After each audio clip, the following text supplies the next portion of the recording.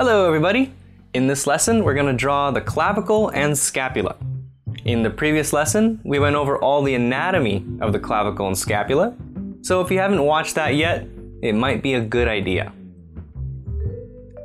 Let's start with the front view. As always, I'll start with the biggest shape, the basic shape of the rib cage. Simple oval for the top plane, center line, bottom of the sternum, thoracic arch, following the bottom plane to the back, around the spine, and to the other side in the front. Width of the sternum, a simple cylinder for the neck. For this drawing, instead of breaking up the clavicles into 3 angles like I usually do, I'm going to combine the first 2 angles into a curved cylinder, a loop around the neck. This will help me get the foreshortening right. His right clavicle points back away from us as it wraps around the neck. Yet we see the whole length of this left clavicle. Usually in a neutral pose, when we're eye level with the shoulders, the clavicles won't have that Cupid's bow shape. They'll just be a straight line. However, in this pose, he's elevating his shoulders, so the clavicles twist up from the pivot point at the pit of the neck. And so we're seeing that Cupid's bow shape in this one. The distance between the clavicles is about the size of an eyeball. Angle between the acromions. Angle of the outer third section of the clavicle. And complete that cylinder. Cylinder of the outer third. And of course, you don't have to simplify them into cylinders. You can be more specific with the planes and make them into boxes. Put a line in there to show the top plane and front plane. Same thing on the other side. Start with a cylinder, then make it into a box. A little end cap for the clavicle. Flat box for the acromion process. Now I'm gonna find the scapula behind the rib cage, but first it will help to find the center line in the back. The center of the top plane in the back is here. The center of the bottom plane is here. So now the center line will help me place the scapulas because I can judge the distance of the medial border from the center line. So the scapula would be right about there, half the height of the rib cage, and half of that distance away from the spine. Remember, the distance between the scapulas is about the same as the height of the scapula. So the distance to the spine will be half the height of the scapula. Another flat box for the acromion on the other side. Let's not forget about the glenoid cavity. On this side, it points away from us, so we'll just see the edge of it. On this side, it points right at us, so I'll draw an ellipse. Scapulae don't face the back. They angle toward the side a bit as they wrap around the rib cage. Usually, foreshortening will be different on each scapula. And the scapula on the other side. Okay, let's do one more, this time from the back. I thought this was a really good one to show the muscles of the back. It also has some movement as she's retracting her right shoulder and protracting her left. So all the muscles will either stretch or compress to follow the scapulas. I'll start with the bones, and then at the end I'll actually show you guys all the muscles of the upper back, since finding the scapulas depends a lot on your understanding of these muscles. Again, I'll start with the basic shape of the rib cage, center line of the spine, and extend that line to the lower back and the neck. It's curving outward at the thoracic portion and inward at the lumbar and cervical. Find the shape of the 12th ribs, angle between the acromion processes. Look for the flat plane at the acromion right there between the trapezius and deltoid. From there, find the angle of the spine of the scapulas Notice how much closer the right scapula is to the spine. She's pulling her right shoulder backward and pushing her left shoulder forward. Angle for the medial border, and finish off the triangular shape of this scapula. Find the angle to the other side. It's going to be parallel to the angle of the shoulders I found earlier, since I want to keep the height of the scapulas the same.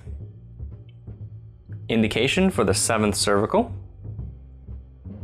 I want to get a quick indication of the humerus. That's the arm bone. A lot of back muscles insert at the humerus. So I found all the bony landmarks.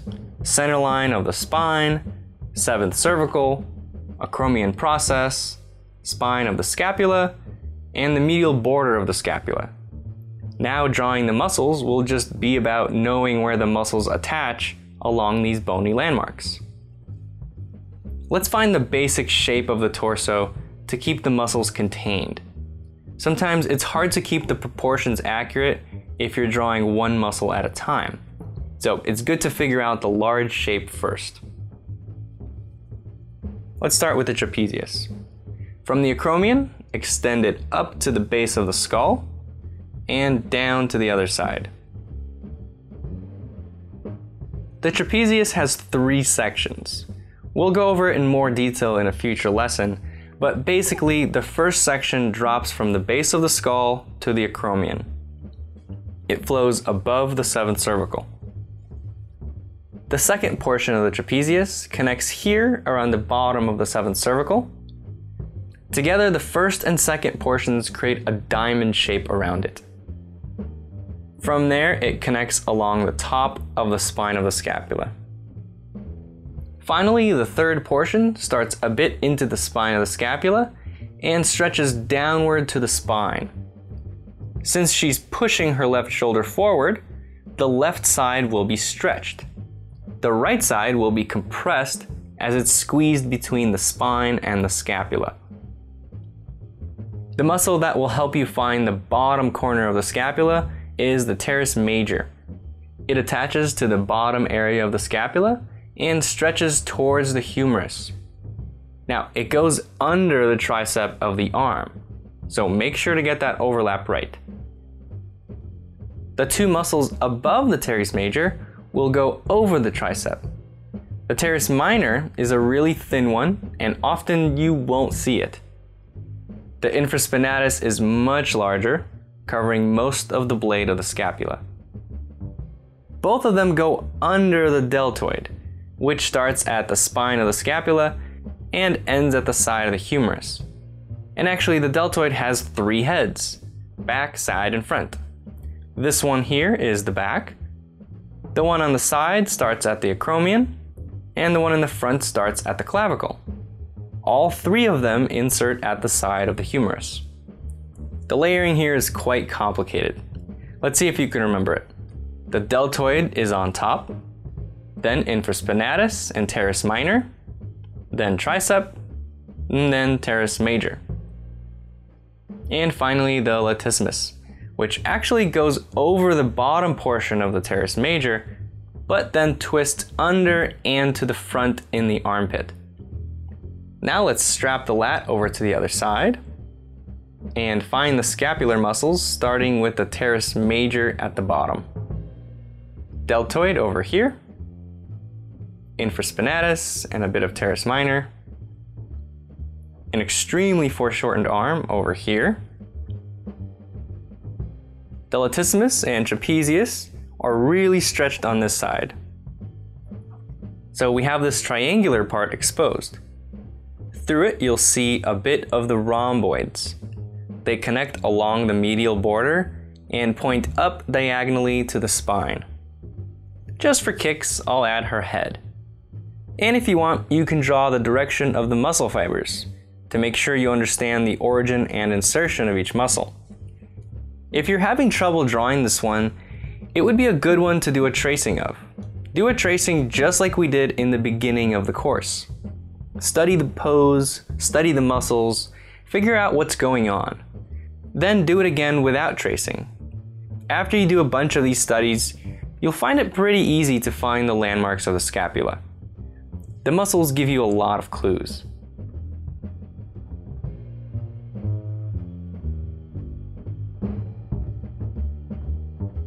If you like this video, don't be all selfish. Share it with your friends. And if you want to be updated about new videos, click this button or go to proko.com/subscribe.